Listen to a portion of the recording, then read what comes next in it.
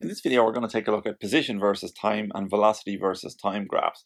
So I've already drawn two graphs here on the screen, a position versus time, or displacement versus time if you like, and a velocity versus time graph. Now the two graphs have the same shape and each of them has two regions. So the question we want to ask ourselves here is, when is the net force zero? So I'll just write that out. When is the net force zero on whatever object this might be? So these two graphs trace the position versus time, displacement versus time, and velocity versus time of an object.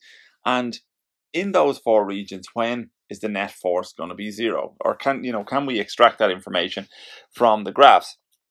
So if we look first of all at region A, so let's go with red here. So in region A, what's happening? Well, it's a displacement versus time graph. The displacement is increasing linearly with time. So the slope of a displacement versus time graph gives us the velocity.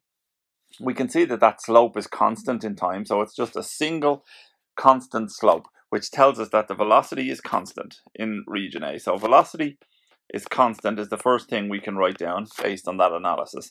So if the velocity is constant in that region A, if the velocity is constant, that must tell us that the acceleration is equal to zero. So the acceleration equals zero. So if the acceleration equals zero, that must mean by Newton's second law that there's no net force acting on the object. So therefore, we can write down that the net force equals zero as well. So the velocity is constant, therefore the acceleration is zero, therefore the net force acting on the object is zero. Fine. What about part B then? So in part B, the displacement is constant. So the object is at a particular point in space, and that location in space is not changing. So what that tells us then is that if the location or if the displacement isn't changing, the object must be stationary, which means that the velocity is zero.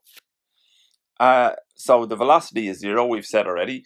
If the object isn't moving, then its velocity also isn't changing. So the velocity across this region B here is zero. So the velocity is not changing.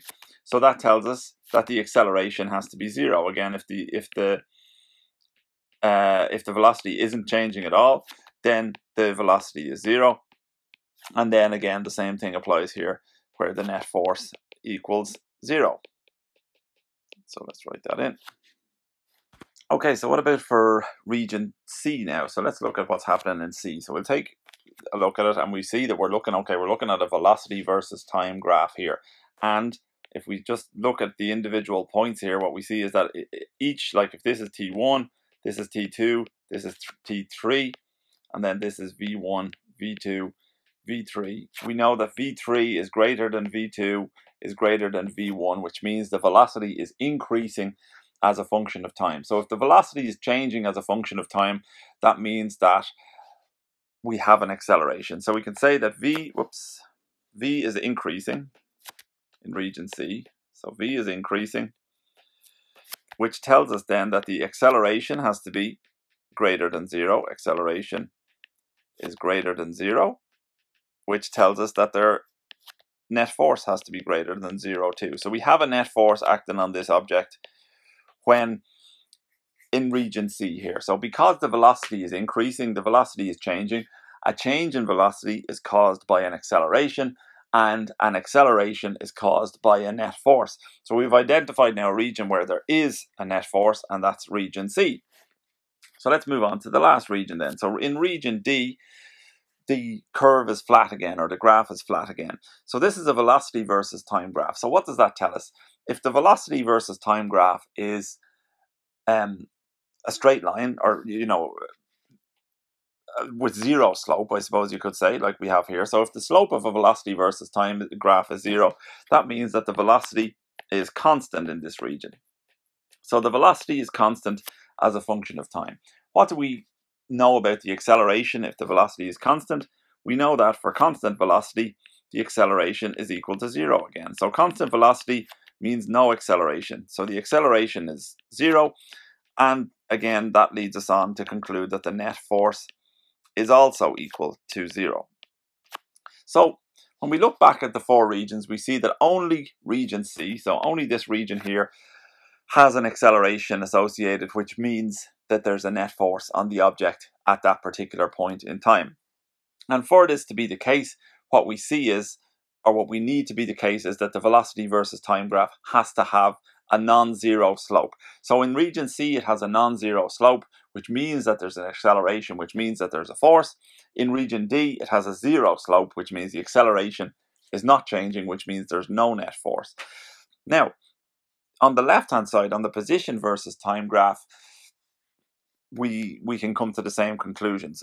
In region A, we have a change in displacement with time, which gives us a velocity. But because of the slope in this region A here is constant for the entire time interval of region A, we know that the velocity then must be constant. So an extra sort of bonus question, I suppose, to ask yourself as you're studying these position versus time and velocity versus time graphs is, how would we know when there was a net force on the object from an x versus t or a displacement versus time graph? So maybe that's something you can go and research yourself. I won't give you the answer straight away here. Go and try and think about what would an acceleration look like on an x versus t graph.